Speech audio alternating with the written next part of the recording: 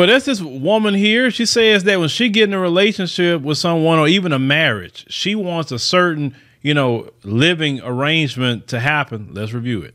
This may be controversial, but whenever I live with a man, whether it's boyfriend, girlfriend, husband, or wife, I want us to have our own bedroom. Like, who idea was it to put a couple in the same bed? We're already in this same house. You mean tell me we have to be in the same room too? I don't like that. Like, I want my own space. I need my own space. I need. Okay. First of all, who does that? For one, who does that? Nobody. If you do not want to be in the same bedroom as your boyfriend or husband, then just don't be in a relationship. Just have a roommate, but you just have like an understanding that y'all kind of do your thing, from time to time or whatever. That's what it sounds like. That's what you want, because you don't want a relationship. Like, what man in his right mind would say, okay, I'm gonna go to my room, you go to your room in the same house?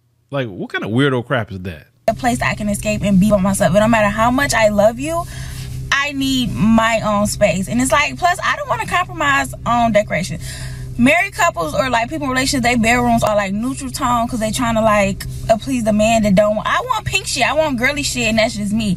So let's have our own space so we can just be our. What are you talking about? Most men don't even fully get involved with the decoration of a home like that. Do some men say their opinion to some of it? Yes.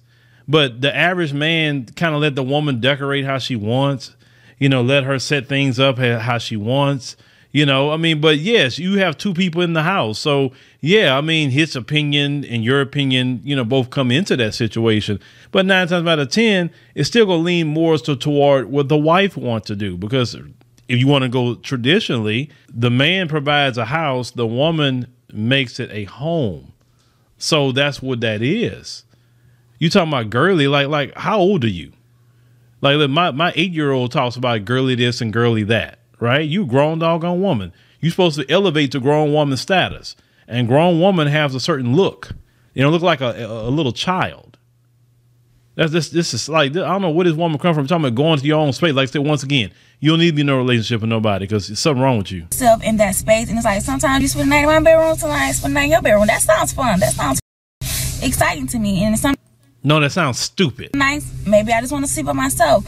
What's the big deal? I love that. I don't want a traditional.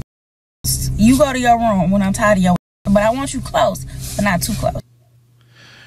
And this is why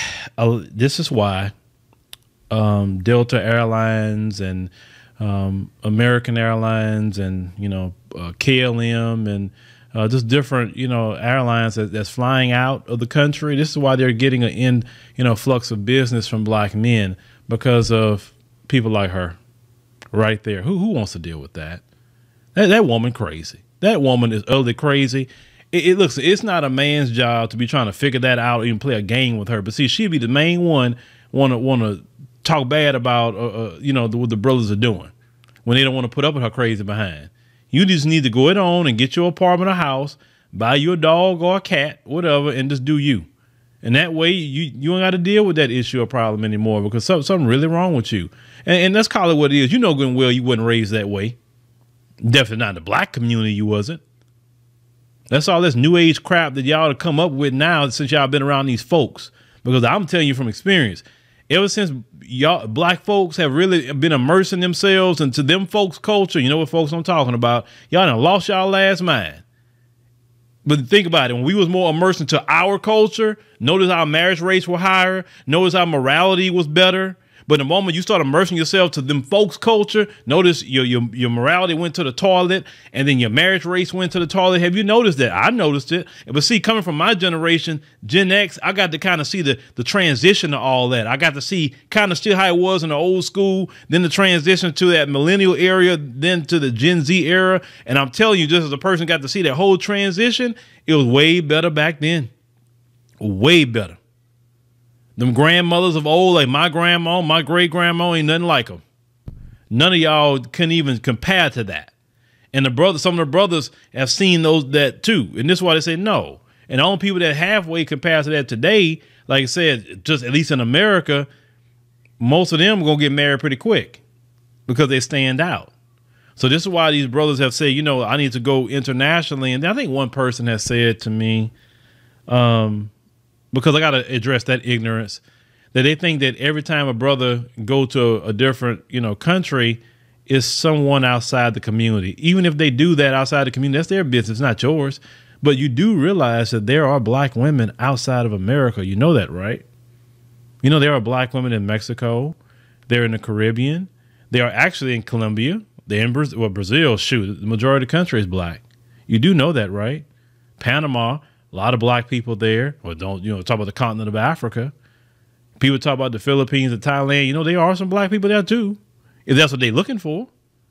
You're not the only ones in the world. Do you realize that Black America is a small part of the diaspora? Do you understand that? Please stop being ignorant. But I understand to a point that you was educated by them folks and they didn't teach us nothing. They really didn't. Like I say, they didn't teach me nothing either. I had to go learn on my own. So, I mean, I don't blame you completely for not knowing certain things because you was taught in the public school system like I was, and I didn't learn anything either. I had to learn outside of that. But just newsflash, there are black women outside of America. You are not the only ones. Just letting you know that. But y'all let me know what y'all think about, you know, this situation here. You know, this woman lost her mind.